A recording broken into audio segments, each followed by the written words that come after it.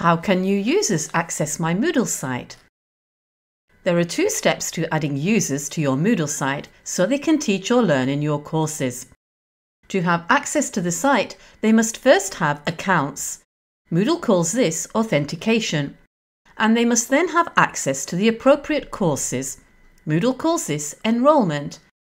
It's important to know the difference and to understand that you need both of these for users to gain access to your site and courses. There are several types of authentication and several types of enrolments. As an administrator, you can click Site Administration and see a number of tabs. From Plugins, you'll see Authentication and Enrolment. Click Manage Authentication. Here is a list of the authentication plugins, that is, different methods to allow users to access your site.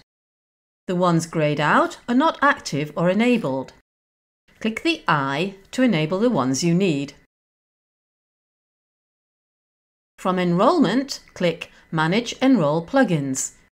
Here is a list of course enrolment plugins, that is, different methods to allow users into your courses.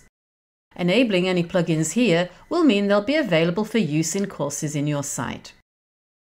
To summarize, there are 2 steps to adding users to your Moodle site so they can teach and learn: authentication and enrolment.